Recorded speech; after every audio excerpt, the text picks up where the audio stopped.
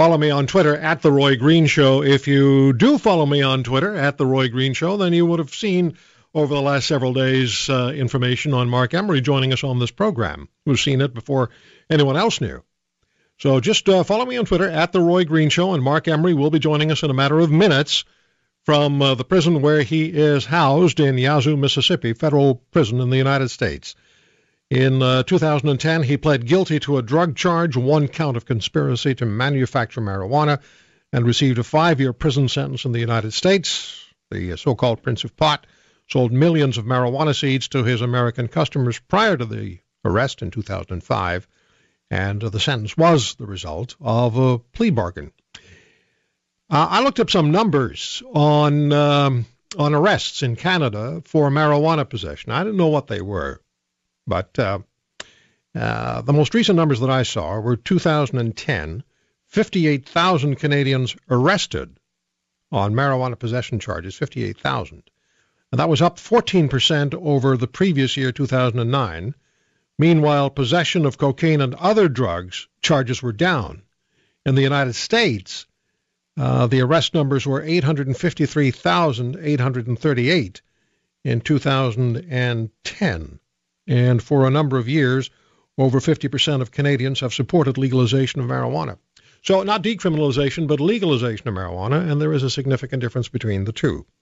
So I really believe, and given the vote in Washington, the state of Washington on November the 6th during the U.S. federal general election, where a majority of voters on Initiative 502 voted for legalizing marijuana, not decriminalizing, but the actual sale of marijuana, maybe in state-run stores, and freedom to consume marijuana.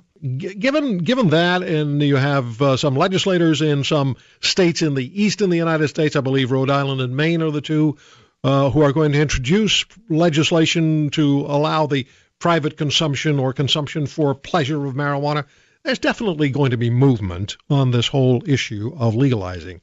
Once people start to get going on something, it's hard to stop them, and the politicians will generally follow what people are after. Now, that said, and Jodie Emery joins me on the Roy Green Show on the Chorus Radio Network. You've been on the air quite a bit with us recently. Jodie, good to have you back.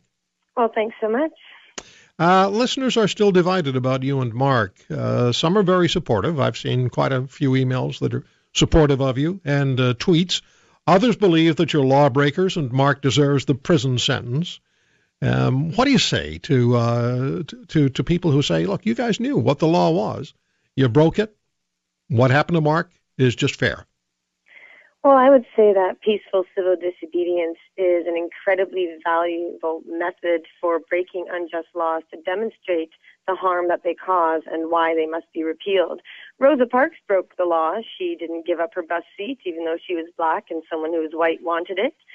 Gandhi broke the law. People who freed slaves broke the law. But Jodie, there's no equality in significance between Rosa Parks and Gandhi and Marc Emery. Well, a lot of people are imprisoned. In fact, more people in the U.S., more black people are imprisoned right now than there were slaves in slavery. But let's talk about punishment. Anybody who wishes or enjoys punishment of peaceful, nonviolent people are not very good people themselves. To wish suffering upon anyone is wrong, even wishing suffering upon bad people, that's wrong. To take pleasure in the idea of Marc or anybody who has never hurt anyone else being in prison, well, that's wrong. I don't know what side. Yeah, I don't know that the people, I'm just going by the emails I received, it wasn't a case of receiving pleasure. It was a case of you knew what the law was, you broke it, and so you deserve the consequences. And then a number of listeners pointed out that Marc pled guilty and that a plea bargain deal was arrived at.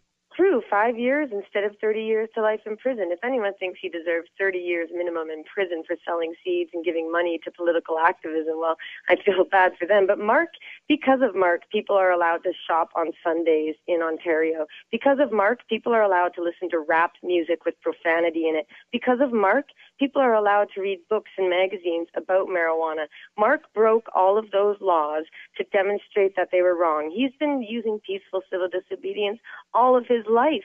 to prove that laws need to be broken when they're unjust, expensive, and harmful. And Marc was willing to go to prison for this cause. No one expected, though, that a foreign country would come and take him from his home country and take him down into a different place to punish him there. So he's doing his time. He's not complaining. He's being very strong about all of this. He's demonstrating that peaceful, nonviolent people go to prison all the time for these drug laws when they have never hurt anyone else. And the government and the law should never hurt anybody if they haven't hurt anyone else. Period. We're going to talk to you after the interview with Marc as well, and we're going to talk for about another minute here, then we'll take a break, and hopefully Marc will be calling us while that break is on the air. But you wrote a letter to the Globe and Mail, which published part of the letter. Your focus was on mandatory minimum sentencing for drug offenses, and Marc is going to speak to that in a few minutes' time. But your point in the letter was the policy of prohibition creates the very climate it seeks to repress. Absolutely. If people get upset about drug dealers, well, they only exist because drugs are illegal and somebody's going to control it. If people are upset about people who use pot and use drugs, again, it's illegal right now and they have more access for it. And, mandatory minimums do not deter crime. When a drug dealer gets put in prison, other people fight to take that position. They're not scared about going to prison. These gangsters don't even care if they get shot and killed. They know what they're getting into. They know what they're up against. And long prison sentences don't deter crime. They don't prevent crime. They actually just cost taxpayers billions of dollars. And we're building new prisons all across this country. I don't see the new hospitals going up as fast. Jodie, I'm going to stop you just because we have to take the break, and then we'll talk to Marc. I'll keep you on the line so you can hear the conversation. We can't have you on together, recorded because it's prison rules. But we will talk to Marc, and we'll keep you on the line, and then we'll come back to you, okay? All right, sounds good. Jodie Emery with me. When we come back, we're counting on hearing from Marc Emery from Yazoo, Mississippi, his first live broadcast interview since the extradition from Canada to the United States. Stay with us. Emails to roy@roygreenshow.com. Follow me on Twitter @The Roy Green Show. We are waiting to hear from Marc Emery from the U.S. prison in Yazoo, Mississippi. We haven't got the call yet, but as soon as we do hear from Marc, we will be speaking with him. And Jodie Emery, his wife, is on the line with me. Don't know what the problem is. I guess inside a prison, Jodie, you never know what's going to happen and whether or not things will flow according to the schedule that they promised. That's true. It is a medium security facility. There are lockdowns. People have been murdered in there while Marc's been there. It is federal prison, so you don't know what's going to happen. And sometimes I get really worried when I don't hear from him. Just it could be anything, so you never know. We do have Marc on the line, Jodie, so I'll put you back on hold, okay? All right. Okay. We'll go back to Jodie Emery shortly, but Marc Emery joins us from a prison in Yazoo, Mississippi. Marc, it's good to have a chance to talk to you, and I asked you to share with me 3 or 4 points which you consider most important that you have an opportunity to address in this conversation. We have limited time, so I want to start right away with the points that you felt were most important to talk about. And the number one point that you wanted to make was Justin Trudeau. You preferred Justin Trudeau over Stephen Harper or Thomas Mulcair, and it's specifically because of the drug prohibition issue? Well, first of all, Justin Trudeau is a likable person, and I would say that Thomas Mulcair and Stephen Harper are not particularly likable. They're tough guys. They pride themselves on being tough guys, and Justin Trudeau is an evolving person, and Stephen Harper is not an evolving person, and neither is Thomas Mulcair. They're wedded to a certain dogma. But where does the marijuana come into the situation? Where does Justin Trudeau's preference, or maybe not preference, but acceptance of marijuana, greater acceptance than maybe Mulcair or Harper, come into play for you?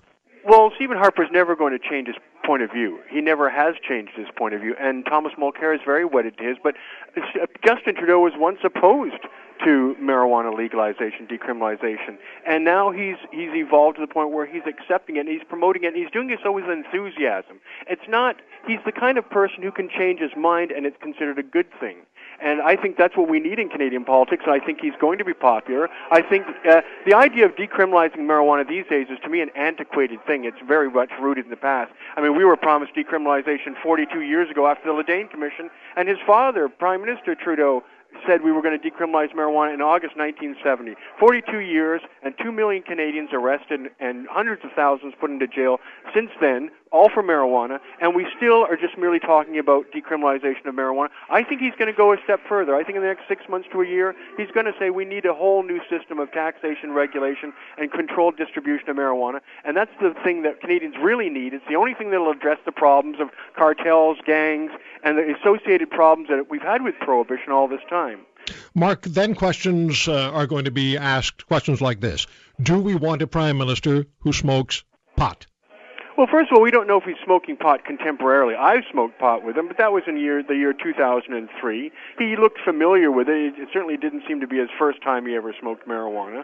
And he's comfortable with that. And that's what you need. You need a prime minister that is comfortable. Now, Jack Layton, by the way, came to my home in 2003, in the very same year, and did an interview with me where he said he wanted to regulate... from a federal prison. As if you didn't know. And Jack Layton wanted to have a regulated system to sell marijuana, to have it distributed, and to bring back... And it's quite a stunning interview that I think never hurt Jack Layton. His popularity continued to improve after that interview. And also, Jack Layton was a very likable person. And that's what we have in Justin Trudeau, a very likable person who's got the most modern point of view, and it's going to keep evolving, and I think that's going to be popular. I think people are tired of these tough guys rooted in their dogma, trying to out-tough the other guy. I think Justin Trudeau's openness is going to be a big selling factor, and I'm going to support him. I think he's going to be very promising for Canadians. It'll be interesting. It'll be interesting to see where this stands in 2015 or 16 when the next federal election takes place. Some of the points that do you mind if I just read your answers when I said I'd like you to share with me the points that you think are most important? Okay, if I just read what you wrote? Sure.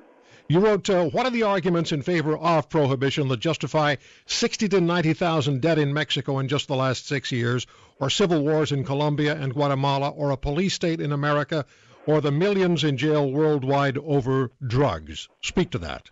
Well, we've had 42 years of prohibition in Canada. We've had 2 million Canadians arrested for pot, and we've had hundreds of thousands of those spend time in jail. What was the benefit to Canadian society for all that punishment, for all that cruelty, for the colossal waste of taxpayers' money, for all the powers that we've given the police, SWAT teams, their militarization of the police, the surveillance capabilities, all the undercover officers, informants, the kind of police state that we're supposed to fear as a democracy, we brought in because of the drug war. So what was the benefit? What did we get in return for all that sacrifice, for all those violations of civil liberties, people put in jail? 2 million Americans are in jail right now, and half of them are for drugs. We've got 10,000 people being killed every year in Mexico for this drug war. Where's the benefit? What did we get as taxpayers for all that colossal waste of our treasure, for all that cruelty, for all that police state, for all the people in jails? What did we get for it? I've never heard a politician articulate what was to be given to us that could justify the carnage, the slaughter, the colossal waste of money, the prison industrial state. Nothing. The police powers that have been given out over the last, and the incredible budgets that every municipality in Canada and the United States has to prop up a fabulously large police service, a lot of which goes to drug detection. What did we get for it? Nothing. There are senior police officials who agree with you. There are medical public health care officials who agree with you. There are politicians who, in fact, agree with you. I want to make sure that I get the points on, because we're fighting the clock here. You have limited time. The next point that you made was this. Why did my governments, both Liberal, Cutler in 2005, and Conservative, Nicholson and Taves in 2006 to 2010, sign on to my extradition when the head of the DEA said my actions were clearly about legalizing marijuana and all my actions were in Canada? As a response to that, what I get from folks I talk to is look, Marc Emery knew what the law was. He broke it with impunity. He deserves what he got. Well, here's the thing that I think. You're not talking about any Canadian here. For over 3 decades of my life, all my adult life, I've devoted myself to peaceful democratic protests, peaceful democratic means of bringing about a freer, more just society in Canada. I think my record is such a wide, huge record, really, of service to Canada. There's no other Canadian that has a resume equal to mine. Just there simply isn't. No one's ever given themselves to this country like I have. I have paid my dues, and yet at the same time, I was extradited to another country. I could have been charged in Canada. And you know what? No judge would probably have sent me to jail. I could have been dealt with transparently in my own country, but instead, both governments, the Liberal and Conservative, and by and large the Canadian people, abandoned someone who's done 30 years of service to this country. I was sent here because I sold seeds from my desk in Canada. No one else in the United States is in jail for seeds. No one else in Canada is in jail for seeds, let alone sent away 5 years after a record of service like mine. So, well, I have to tell you, when Irwin Cotler okayed you being extradited to the United States, I said, wait a minute, this is the same guy who sat in a government that was ready to decriminalize marijuana and went out and tried to get votes on that basis, Jean Chrétien, Paul Martin, and his then Justice Minister, Martin Cochon. Well, what I find more loathsome about Irwin Cotler is he prides himself on being a famous human rights activist, and yet he would turn me over to the United States, which has been responsible for this bloody war for 40 years, this drug war, this worldwide drug war that's involved really millions of victims. Millions of people have died over this drug war. Tens of millions have been incarcerated worldwide in the last 40 years. It's a staggering, brutal. So when the argument is made, Mark, that marijuana is a gateway drug and it starts people on this miserable trail all the way to heroin and beyond, you're not buying.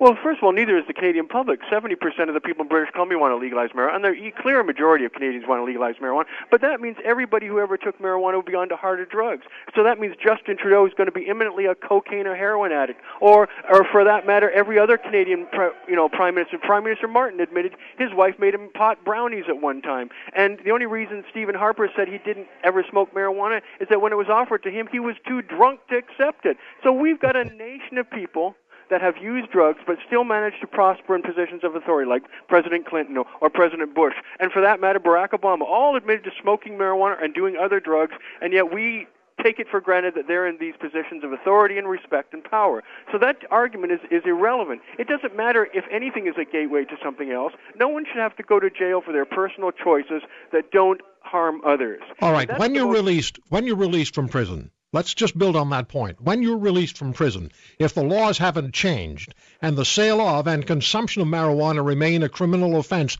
what will you do?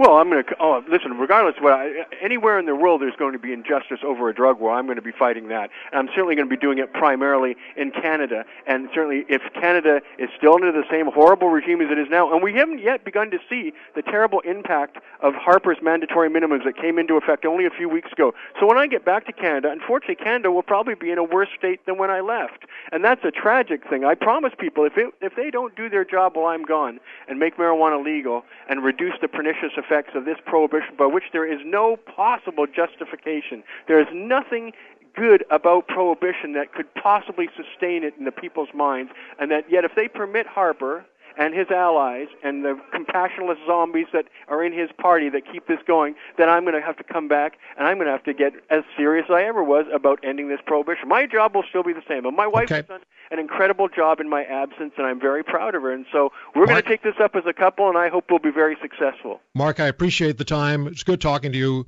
Thank you so much. All right, bye now. Bye-bye. Marc Emery on the Roy Green Show on the Chorus Radio Network. We have to take a break. When we come back, we'll talk again to Jodie Emery. Stay with us. Emails to roy@roygreenshow.com, roy@roygreenshow.com, and they are coming in fast and, what's that cliche, furious, or furiously, after the interview with Marc Emery. And this one from John really summarizes the general feeling. Marc's imprisonment is the most shameful thing the Canadian government has ever been involved in. There's a tremendous amount of support for Marc Emery that I'm seeing. By the way, our phone lines are open to you at 1-877-399-9898, 1-877-399-9898. And I'd like your thoughts, your impression of the conversation I had with Marc Emery.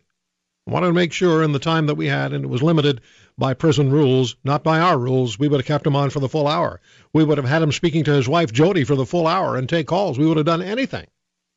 But prison rules kept the interview to the length that we had. That was it. It was all the time we had. And so what did you get out of that? And I think there are going to be talk shows tomorrow that'll be asking the question, do you want a prime minister who smokes pot? As in, what Mark said about Justin Trudeau. 1-877-399-9898 is my number on the Roy Green Show on the Chorus Radio Network. Let me get back to Jodie Emery, who was listening. Jodie, I have to tell you, I enjoyed the conversation with your husband. Oh, he sure does get fired up, doesn't he? Very passionate, of course. And that type of phone call is as short as I get with him. Prisoners only get 300 minutes a month. So we make that about 10 minutes a day. We're able to speak to each other. But thankfully this month and next he gets 100 bonus holiday minutes. So that's why he was able to call in. So how does that work? I mean, how do they decide you get 100 bonus minutes because you've been following the rules, or? No, it's for all federal prisoners because Thanksgiving is in November and Christmas in December. And of course, they say they want to help inmates stay connected with their families. So every federal inmate gets another 100 minutes. But that's only if they can afford to buy them, by the way. Marc is only able to call very expensively, of course, because I send money to his prison commissary and because supporters give me money and give Marc money to get him through prison. Okay. When Marc talked about Justin Trudeau being the most liberal and the most open to change, and most likely, and I'm paraphrasing here, the one who would be most liberal toward marijuana regulations, that he smoked pot with Marc in, I think he said 2003, and it seemed to Marc that it wasn't the first time that he smoked pot and that he enjoyed it. You know that there is going to the question over the next several days, and I'm only sorry that I'm not on the air tomorrow. The question is going to be that will be asked is, do you want a prime minister who smokes pot? Well, and you know what, Jodie, maybe that's not a bad question. It's not a bad question at all. Maybe we need somebody who's willing to think about things from a different perspective, take their time and patience to figure things out, receive different input, have a compassionate, responsible approach where they're not rushing into something headlong. I don't know. But like Marc said, maybe Justin Trudeau hasn't smoked pot in a while. I know his mother had difficulties with it, and so he hasn't been a huge fan of smoking pot that I know of. But he did say he's a huge supporter of decriminalization, and we should think about legalization. And hey, there's a lot of people out there who don't smoke pot who are endorsing an end to prohibition for public safety reasons and for reducing the waste of taxpayers' dollars. So you don't have to want to get high to want to end prohibition. You just need to want to get rid of gangs and protect our streets and communities and children.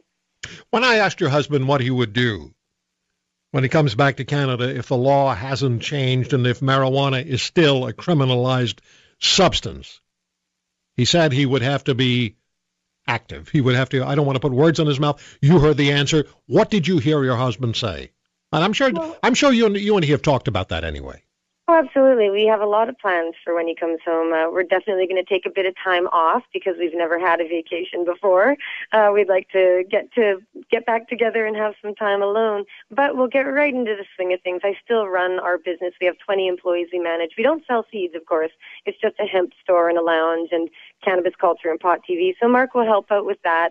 We might go running for office. Who knows? At different levels, there's always a way to get involved like that. And Marc has always been a public advocate for change. He's always fought for liberty causes. Again, it hasn't been pot that's been his only cause. He fights against censorship and oppressive, excessive government in every way.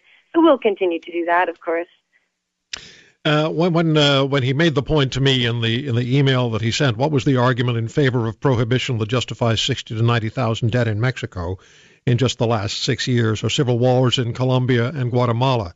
That struck home because I spoke with A.J. Corchado, who is a reporter in Dallas, but he spends a lot of time in Mexico covering the drug wars.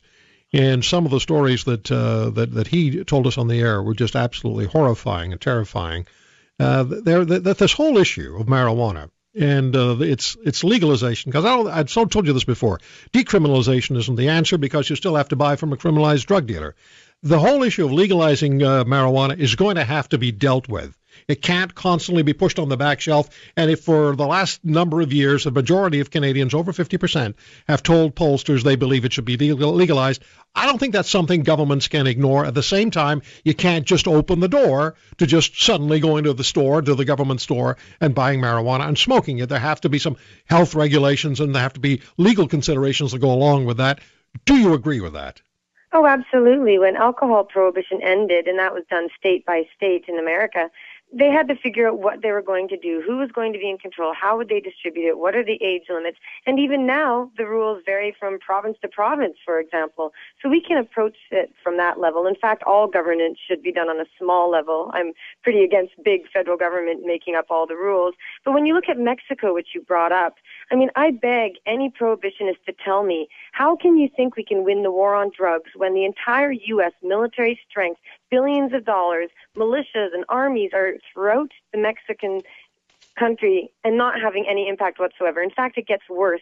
And here in Vancouver, we're seeing the drug violence get worse. Canada is seeing it get worse. And that's been in step with our punishments getting tougher. Because when you make laws tougher, the worst type of people will stay in the game. When you're threatening to put mom and pop growers in prison for millions of dollars, many years, take away their home and their children and their jobs and their right to travel and their right to contribute to communities, when you do that, you're only making the gangsters more powerful, more rich, more ruthless. So if they want to, Harper wants to get our military out on the streets to try the Mexican example, to try the U.S. example, go right ahead, but we'll see a lot of death and carnage and waste and destruction and nothing positive. No, I don't. We won't see the Mexican example in Canada. At least I don't think we will. But how about this? I'm going to get the calls and I'm going to get the emails, and I asked Marc about it. I'll ask you the same thing. We're talking about marijuana now and ending a prohibition on marijuana, but there are the harder drugs. And I won't even go to I'm not going to do the gateway thing with you because we've already talked about that, you and I. But there are the harder drugs and the clearly harmful drugs. We've seen what happens to people. What is your sense and what is Marc's sense? And I wish I'd had the time, but we ran out of time. What is Marc's and your sense about ending prohibition for the harder, and you know the drugs I'm talking about, like heroin? Absolutely. Well, consider that most people addicted to drugs right now are addicted to legal pharmaceutical painkillers, which are like heroin and morphine, but in a legal pharmaceutical manner.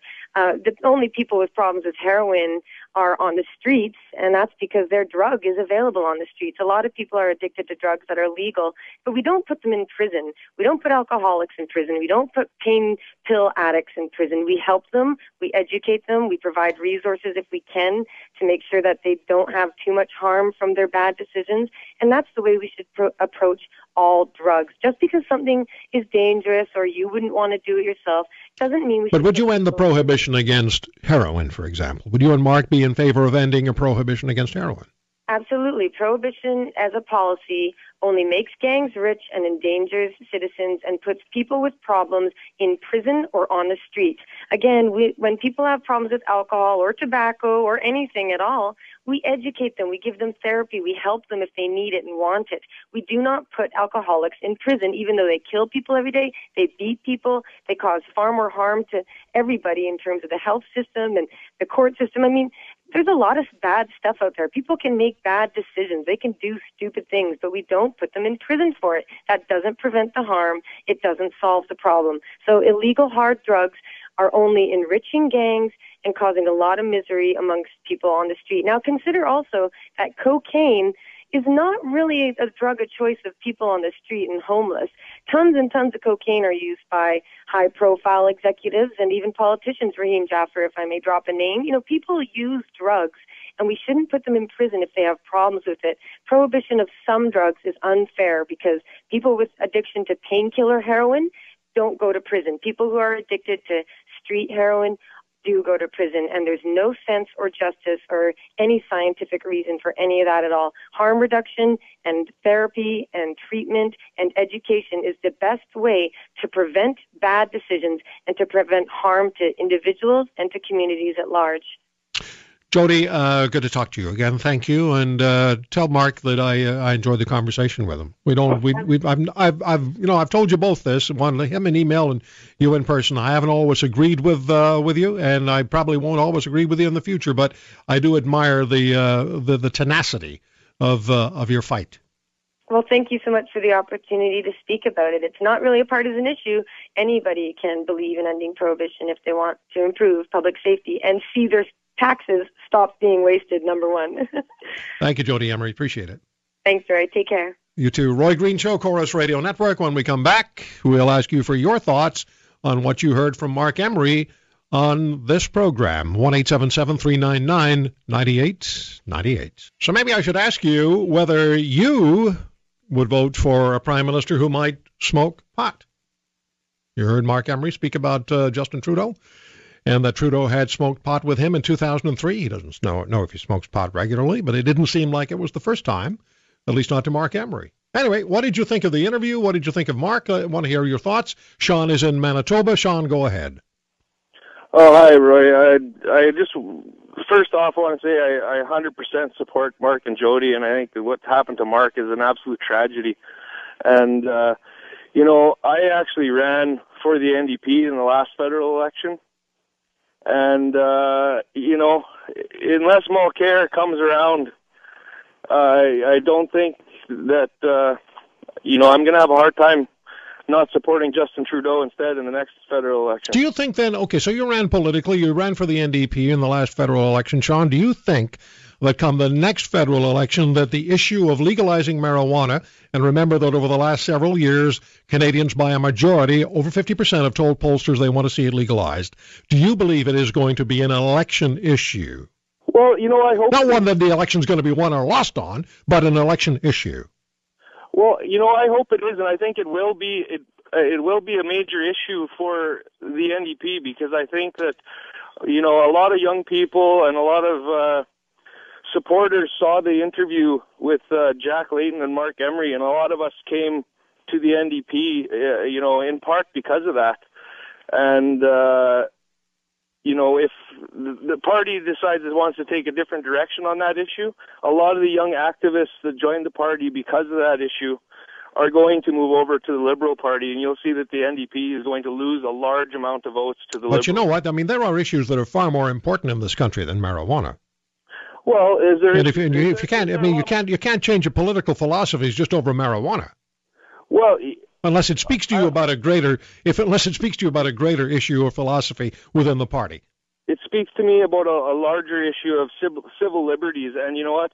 It may not be the major issue for the election, but I can tell you that it is a major issue for anyone that's ever been charged and has had their opportunities in life limited because of it. Okay. And, Sean, I have to take some more calls. Sean in Manitoba joining us on The Green Show on the Corus Radio Network in New Westminster, British Columbia. Is it DJ?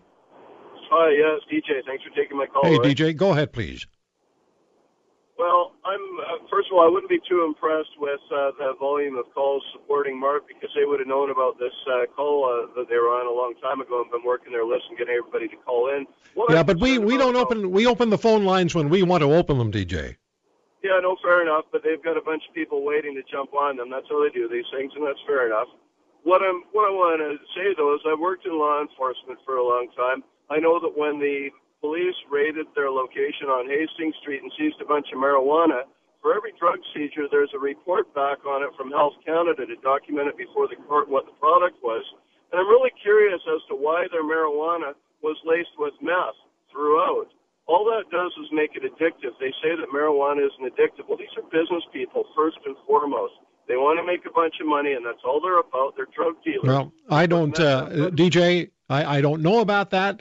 And I should know about that, but I don't know about that, so I can't have you speak to something I can't speak to myself, particularly if we're talking about potentially criminal activity. Jay in Manitoba, go ahead, Jay. Yes, I'm against marijuana legalization anywhere in Canada or the world. We knew that cigarettes in the 1920s caused cancer, yet they were giving it away to the guys in the Second World War. And marijuana, according to the doctors, the medical doctors, it causes deep depression, schizophrenia, and psychotic episodes. And cause.